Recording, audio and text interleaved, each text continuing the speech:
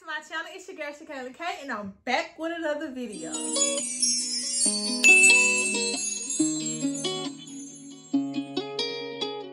So today I'm going to be like chopping it up, giving you like a brief rundown of like the climax of my depression and how I initially overcame my depression. I was diagnosed with major depression disorder, and I actually went through this for 6 months of my pregnancy, and it literally took me 30 days to overcome depression. The entire 6 months that I was depressed, I did not try to get over it. Well, I can say I was, because I went to therapy. I took the antidepressants, but deep down in my mind, I didn't want to. Not saying I didn't want to not be depressed. I didn't take thorough action to get over depression. I'm gonna just tell you this to make you understand what I just said. Change your mind, change your life. I was doing things for myself to get out of depression, but I had the same thought pattern. I still woke up every day and told myself, you stupid. I hate you. You don't even deserve to be here. You dumb, you crazy, you're worthless, you're pitiful, pathetic. I still woke up, told myself all those things, and I still cried every single day. Even though I'm going to therapy, pouring out my heart to this woman. Therapy is supposed to make you feel better, but all I was doing was telling her my problems. She gave me things to do, and I didn't do the activities. I took the pills probably once a week, probably once a month, really. I wasn't doing what I needed to do. As much as I told myself and told my family that I wanted to overcome depression, I didn't believe it. I wasn't doing the things I needed to do. I had been depressed before, but it was more like sadness. Like somebody hurt my feelings, and I held on to that for a long time. But this, it was terrible. It wasn't like just sadness. It was pure anger, pure hatred towards myself. I don't recommend anyone to hold on to depression because stress kills. The more stressed you are, the more likely you want to not be here, the more likely you're gonna think, maybe I should just end it all. Not only are you mentally not well when you're depressed, you're making yourself sick. I made myself sick just by being so sad every day. I didn't want to get out of bed, so my body was aching all the time. I could barely walk, and I had severe headaches. I noticed a big change after I overcame depression, and this was at the end of my pregnancy. I had a whole lot more energy. I was not sick in the body anymore. I was so depressed to where my thoughts took over my life. So first thing I would think in the morning was, I don't want to get out of bed. That's the first negative thing. And I'm gonna tell y'all where my depression came from. I determined where my depression came from, because once I fixed these problems, then I wasn't depressed anymore. My depression came from unforgiveness of myself, and I was holding on to things from so long ago. Like, I'm a person of love, so I love very hard. I love to be loved. I love to give love. I love to help. I love to do everything. I just love, like, I'm a Taurus, baby. Taurus nation. So, you know, love is life for us. And when I was younger, I didn't get the love that I needed. So once I was free to get it, I got it from the wrong person, and I knew it was the wrong person. Every action has a consequence. I knew I wasn't supposed to be with this person, but I still did it. So now I have 2 children by this person, and I am a single mother, like a true single mother, to where he doesn't financially, socially, mentally, physically do nothing for my children. He's not in my children's life, period. As time progressed, I just wanted to be loved, so I made better choices in the men that I dated. To be really, really honest with you, my exes, the first mistake they made, I cut them off completely. Like, I didn't forgive or nothing. So this time around, me getting into another relationship, I made sure I prayed about it. And I've always been a person that prayed to God to give me someone to love me. I wanted a husband, but I still had unforgiveness in my heart. Unforgiveness causes doubt, insecurity, fears, anger. I had all that stuff bottled up inside of me. My insecurities came out from time to time, but it wasn't a big problem. We were great. Like, this relationship was the best until I got pregnant. You wouldn't understand how I felt. I want a very, very big family. I want to lot to children. I love children. I was very, very hurt when I got pregnant because that was my doing. That put me in a very, very tight space in my head. You're not married, even though this man is very good to you. He's very good to your children, but them insecurities, they attack, baby. That anger, it attacked me. So it was to the point where I was so angry with myself that everybody could see. I didn't want to talk to nobody. I didn't want to talk to my children. I didn't want to talk to my boyfriend, my coworkers, my family, my friends. I didn't want to talk to nobody. It got so bad to where my friends were dropping like flies. They're like, when you get yourself together, hit me up.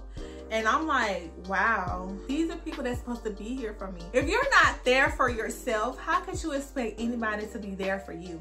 So I was very, very hurt from my friends doing this to me, and it was more than one friend. So I knew it was terrible, but how could you blame them? As time progressed, like I went to work, nobody wanted to talk to me. People noticed that change. I actually had a manager come up to me and was like, what's wrong with you? Are you okay?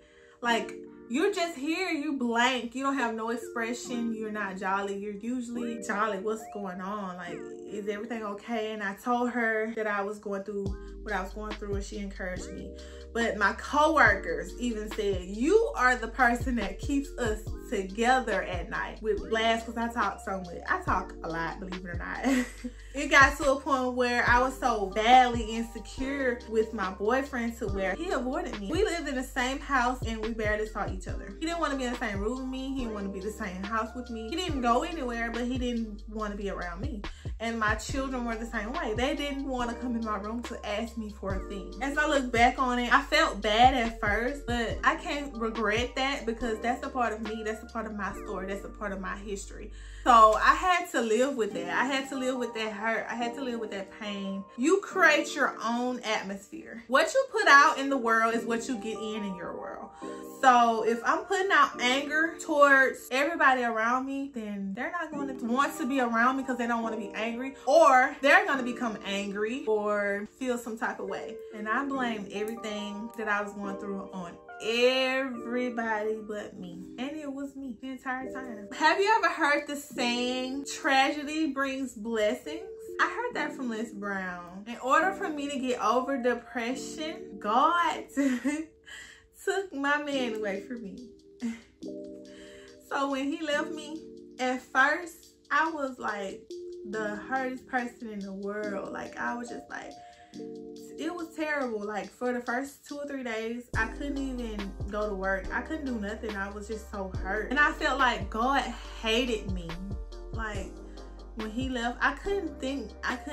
My world was crushed. But one day I realized that I neglected him. I deserved that. That felt like a tragedy to me because as much as I prayed while in this relationship and before this relationship, God told me that that was my husband. So it was like God snatched my blessing away. God will do that sometimes. Maybe about 4 days later, after he left, I woke up and I was just like, girl, do you know that you are a queen, baby? You do not have to be depressed. God took that man away from you because you were being selfish. So selfish. My anger shifted from myself to working on myself. But I woke up and I was like, baby girl, in my V Simone voice, what are you doing? Like, what are you doing? You can't be out here sobbing and crying over nothing. Like, sis, I was over here sobbing over a man, crying over a baby, sobbing over spilt milk, baby. I prayed and I told myself, I'm going to work on myself to where whatever tragedy or whatever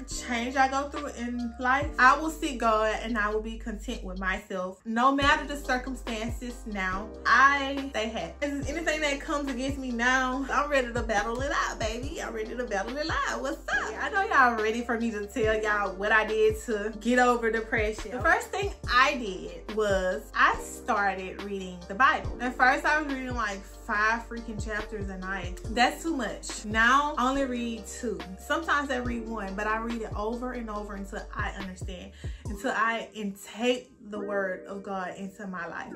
That wisdom has changed my life so much. I started saying, thank you, God. As soon as I wake up, I wrote down a whole list of things that I'm thankful for, and I started reading it. Thank you for my home. Thank you for my car. Thank you for my job. So I started back trying to connect with God, and the first week of me doing that, praying, I feel like it wasn't working, but I still did it. But I would pray, give God gratitude, and read the Bible the first week. So the second week comes around, I started listening to motivational speakers, and I ordered self-help books. The book that helped me so much, it helped me get up off my feet, was The Power of Positive Thinking by Norman Vincent Peale.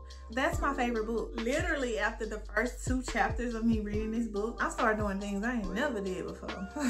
What Les Brown saying, in order to be someone you've never been, you have to do things that you have never done. So I started helping myself in ways I had never helped myself. I started saying I am affirmations every day. I started back going to church. I started back listening to my preachers. As I was saying my prayers, I was telling God, like, show me my purpose. I have to get excited about something, because at this point I'm still depressed, but it's not like detrimental depression. It's going away. And I slowly wrote down my goals. I read my goals every day. I read my plans every day. And I don't just read them. I do something to contribute to my goals. And I have a lot of goals, sis. A whole lot of goals. Even if it's just getting on my computer and editing my YouTube for 30 minutes. I do it every day. I exercise every day now. Even if I just bust one squat, I did something. Exercising helps your brain. And let me tell you, the main 2 speakers who I was listening to, the 30-day span of me getting over depression, Les Brown and Eric Thomas. They inspired me to do so much. Learning comes from hearing. So I listen every day, sometimes the entire day, over and over and over and over again. You have to change what you put into your body. When I was going through depression, I wasn't putting nothing into my body. I wasn't listening to anything positive. The only thing I was listening to was myself telling myself how terrible of a person I was. At the end of my 30 days, my thought pattern changed. I'm motivated. I'm ready for every battle. I told y'all I'm ready for every battle, period. And let me tell y'all how God challenged me. I told myself that I wasn't depressed no more, and God said, let me test this girl. Look, but when I tell you I went through hell and hot water, I was sick, I couldn't go to work, so that meant money got short, bills still tall. Damn near everything in my house then broke down. My landlord fixed everything, but I had to pay for it. So I'm short on money. My car broke down. I gotta pay for my car. The whole time I'm just like, devil, you don't scare me, period. Bring it. I didn't get discouraged about it. I was just like, God, if I can't get it fixed this week because bills was punching me in the throat right and left, then it's just gonna sit here. I call a ride. I got bus fare, baby. I kept a positive attitude. So much happening at once. It was like life was kicking me in the butt. God will never put more on you than you can bear. So I kept a positive attitude about everything then. Next thing you know, blessings start pouring in. Non-stop. Blessings.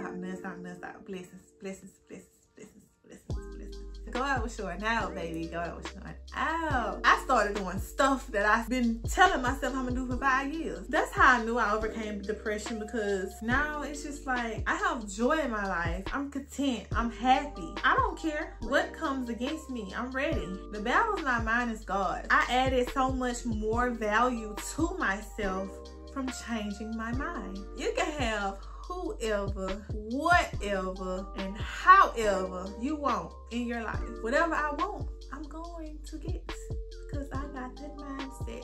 If I have to chase it for 10 years, I'm gonna chase it, and I'm never gonna stop. I'm just gonna be persistent with whatever, and that is just pure faith. You have to have that. All it took was for God to take somebody so precious away from me. Yes, I love him. I still love him. But sometimes God takes people or things out of your life because you didn't deserve it. It's either a lesson or a blessing. But either way, it's God's world. We are just living it. Remember that your mind is the key to success. I promise you.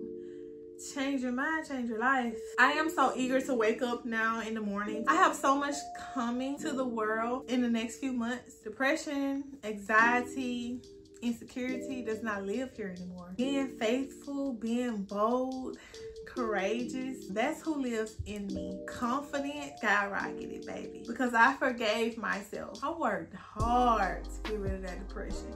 It may seem like it wasn't hard because of the things I said I did. Really reading, praying, but it's very, very hard to get out of a negative headspace and put yourself in a space where you know you need to be. I added so much more value to my life just by changing my mind. At first, I felt like I was nothing. Now I feel like I'm everything. I'm a queen. The devil is not over my life anymore, and that does not necessarily mean tragic will not come. Tragic will come. You just have to pick yourself up, brush yourself off, and keep going. Be persistent, push harder. Everything you want in life, you can get. I don't care who you are.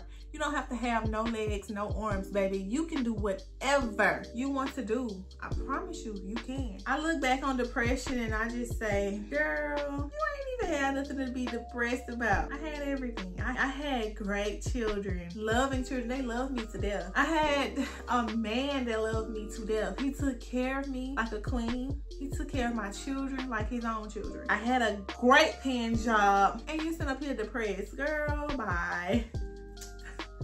I had no reason to be depressed, but those events is what made me who I am today. That's a part of me. That's a part of my story. And right now, I have the imagination of a millionaire. If you don't believe me, watch me. Change your mind, change your life. That's all for this video. If you guys like this video, give this video a thumbs up. Don't forget to hit that subscribe button, hit that notification bell, and become part of the notification gang. And I will see you guys later. Bye.